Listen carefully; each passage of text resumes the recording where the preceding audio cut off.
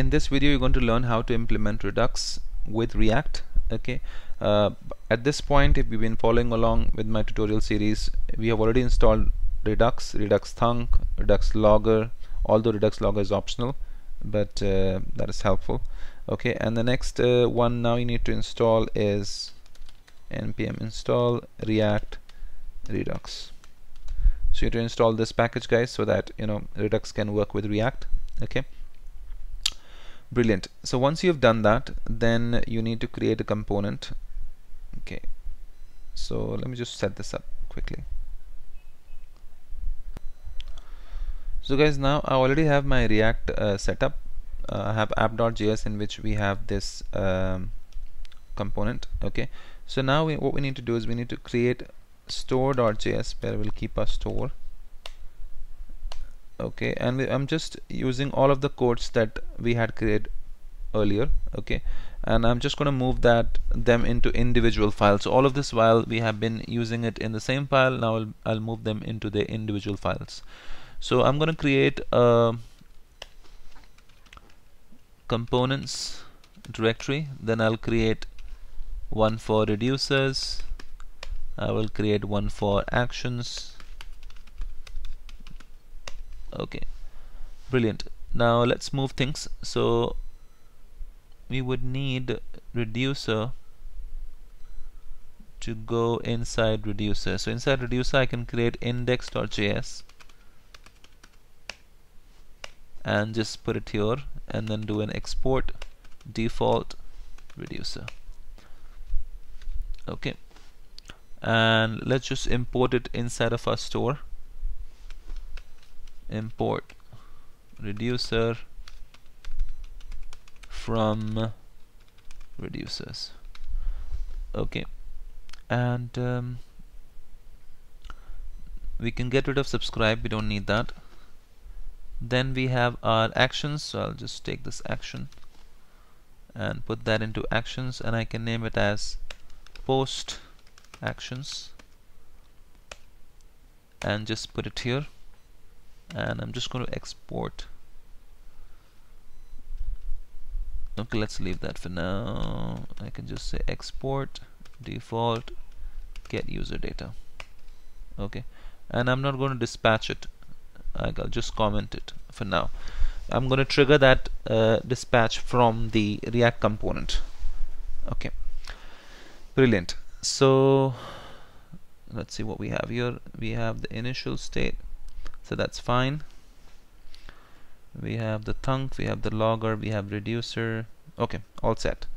So all I've done is whatever we had done in the previous video, I've just broken them into their individual files. I've broken this, put those codes into the individual files. So inside store we have the store, and I can just do an export default store so I can consume it inside of my component. Okay, so this is my store. I've imported createStore and apply middleware for thunk and logger. Okay, and then I've imported my reducer over here.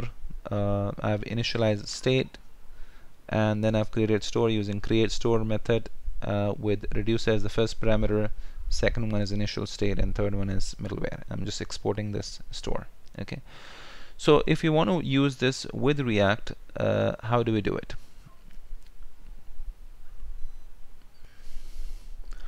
So guys, I'm inside of my app component. What I need to do is I want the store to be available to all the components inside of app. Okay, so for that Redux provides us with a component called provider. Okay, and I think and we'll import it from React Redux. So React Redux has a component called provider. All I have to do is just wrap my main component, which is app component, inside of provider. Okay, and I also need to pass store inside of it. So we know that we have stored we have store inside of store.js, and we have exported that from there, so I can just import it here. Import store from store.js, and I just need to pass store in with the provider so that it's available to all the components inside of this. So any component that you put over here can consume this store and get access to all of the information, all of the data inside of the store. So let's create a component called home.js. Okay, and we'll say import React from React, and let's make a class-based component. Class home extends React dot component. Okay, and then we'll say render return, and just return some information like this is home, and then export default home. Okay, so what we need to do is basically we need to provide the store to my component. So how do I do that? For that, Redux provides us with something called connect, and that's available in React Redux. So React Redux library allows us to connect between React and Redux. So connect is nothing but a higher order component. Okay. So as you can see, guys, this connect function takes 4 parameters. First is map state to props, second is map dispatch to props, merge props, and then options. Now these parameters are optional, because you can see that you don't have to pass all the parameters. All of the 4 are optional. Okay, so but we will go ahead with the first one. Okay, so if we go to our home, okay, instead of passing this home, I can just do connect, as we have imported connect on top, and then it takes first parameter as map state to props. I can pass that as a function. Okay, and whatever you return from this function will be available to this component as props. Okay, so we can say posts store. Okay, we will have store available over here. You can also call this state, because it's a state of the Redux store, but for now I'll just put store. Okay, store.posts. Alright, so it's an object, so let's just take it like this. Okay, and it takes the second parameter as the name of the component. Okay, so what this is going to do basically is the first parameter, whatever you're going to return from it will be injected as props into this component.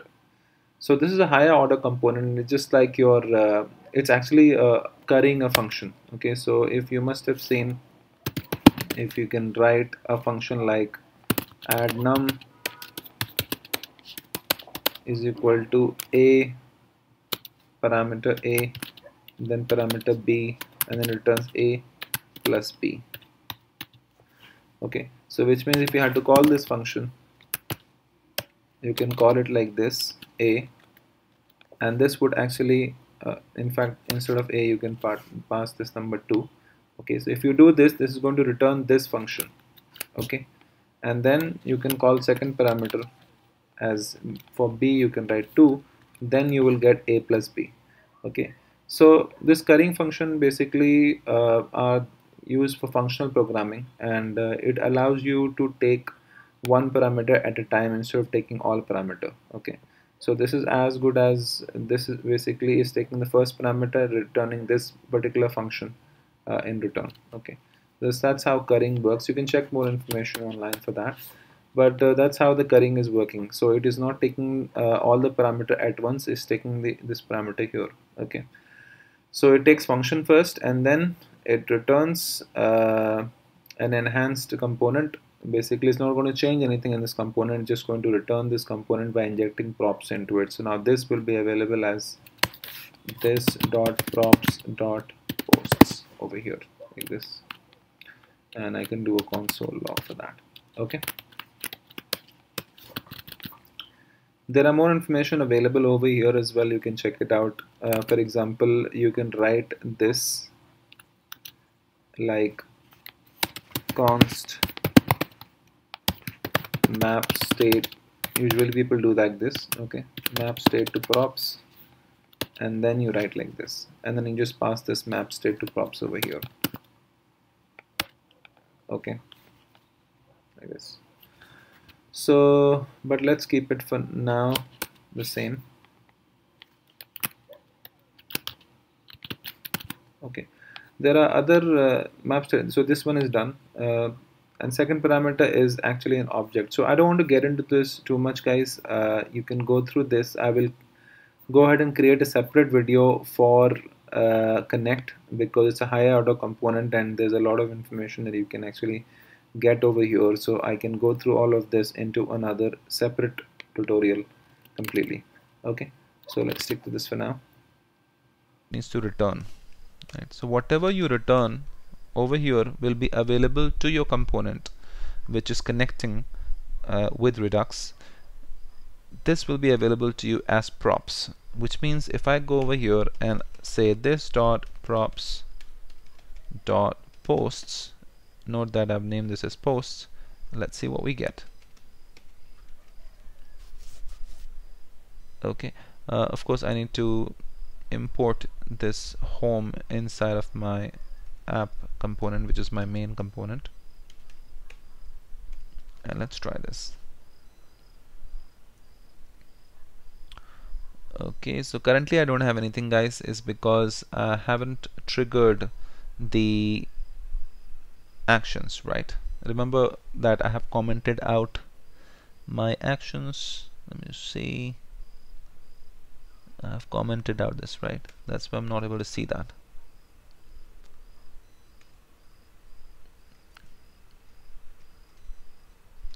Okay, so this is basically, this get user data is not being called, guys, so we need to call it first. Okay, so how do we call it? Since we are exporting it here, my React component can go ahead and import it. Import, and we can say, where is it? Get user data.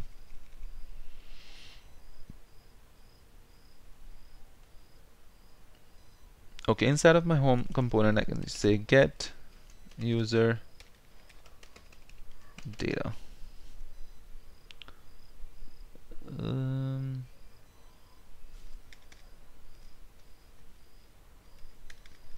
Yep, no, it's fine. Say get user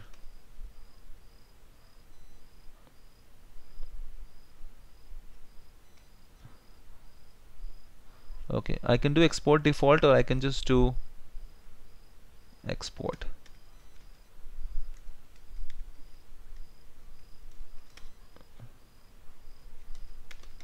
Export const over here.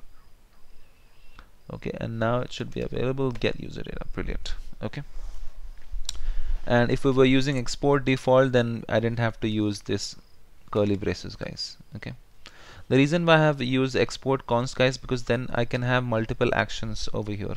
Okay, it doesn't have to be just this one, so I can have multiple action creators over here. Great, so all I have to do is just call this method. So where do I call this method? I think the best place to call it will be component did mount, and I can say this dot props dot get user data. Let's see if we get something. We have a bunch of errors. Let's see. Okay, guys, so what we need to do is, let's get rid of this first. Okay, what do we have in this dot props? Let's see. So in this dot props we have post. Currently it's empty because we haven't triggered the actions. Okay, and then we have a dispatch method available. The reason why it wasn't working, because I didn't call the dispatch. So I need to say this dot props dot dispatch,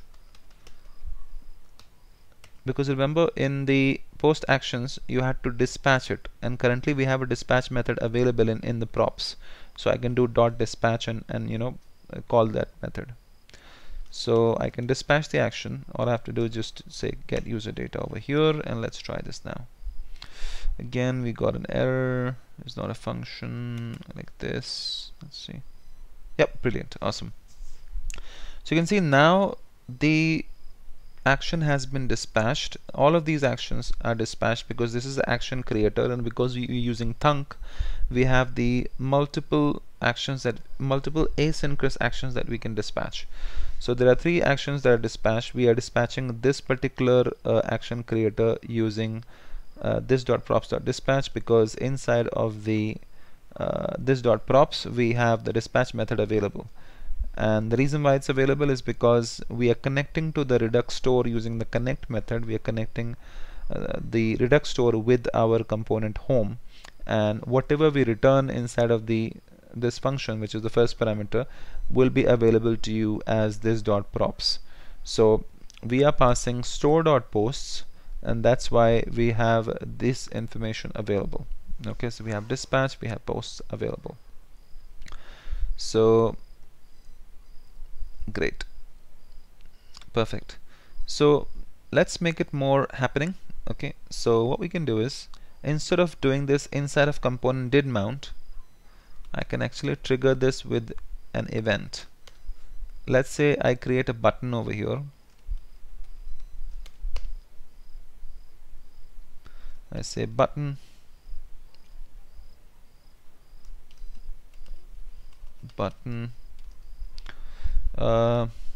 get posts. I'm naming it as get post, and I will say on click this dot handle on click. Okay, and over here I will say handle on click arrow function, and I will call this.props.dispatch over here when the button is clicked. So what will happen is, when the user clicks on this button, which is get posts, then the method dispatch will be called, and this will dispatch the action, and that will in turn trigger these dispatches, which is loading and then getting this post API, and then this dispatch will be called, it will be loaded, and the payload will be filled with the data. And then my reducer, which is basically here, my reducer will check what type it is. If it's loading, it's going to give that information. If it's loaded, then it will give me the post information in action.payload, and that is the information that will be given to me inside of the this.props inside of my home component, and then I can use it. So what we can do is, we can create a function which says render posts, and the job of which will just be to check if the data is available, which is posts are available, and then just return it. Okay, so we can check that const post data is equal to this.props.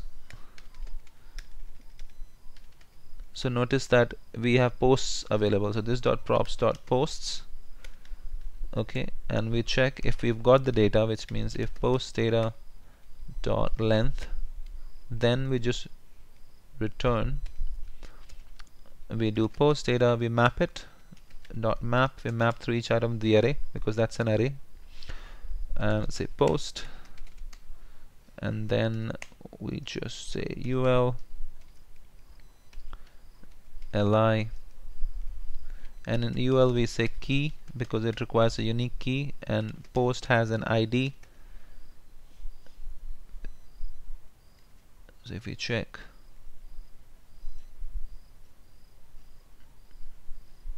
posts, you get 100 posts, and post has an ID, and it's an array of objects. Okay, so that's why post.id, which is this. Okay, and then I'm just going to say post.title. Okay, so I'll get the title. I won't display the body, we can do that later, or okay, or if you want to do it, I can do it actually. Inside of li, I can have it's 6 tag, or let's just display the title for now. We can display the body later. Okay, great. And then all I have to do is just call this method over here, this dot render post, and let's see what happens. Functions are not valid as a React child. This may happen. Okay, I have to use this. Brilliant. So currently I don't have any item because I have not called the dispatch. The dispatch will be called once the button is clicked. So let's click the button, and sure enough you can see you have got the entire data. So what just happened? When this button is clicked, which is this get post, this method is called handle on click. This is going to dispatch an action which is get user data. Inside of this we are dispatching first action, which is loading. When the type is set to loading, our reducer will be notified, and in reducer, if the case is loading, the type action.type is loading, then it's going to set the loading to true and give me the information. So you can see that in loading we have information which is loading is true. That's previous state, sorry, this is next state. Yeah, loading is true, and action we just have type as loading, we don't have anything else. Then the next dispatch is called once we receive the data after fetching from this API. Then you have this type as loaded, so our reducer will be notified, and reducer when it's loaded, then we are just setting loaded to true, loading to false, and then we just setting the post value to action.payload, which means the new post value, and you can see the type is loaded, and we've got the payload information. So we'll set that to posts, and once we have that available as posts, we can just go ahead and loop through it, because we are connecting our store, Redux store, with this component with React, and whatever we are returning post over here. So that post information will be available in this .props.posts, and we are looping through those items that we have, which is this right here, and we are displaying the title out of it over here. Okay, that's how it works. And the Redux also provides you with an extension, Chrome extension you have available for Redux, but in order for you to use that, you need to use Compose. Okay, so what you need to do is, let me just say Compose. Yep.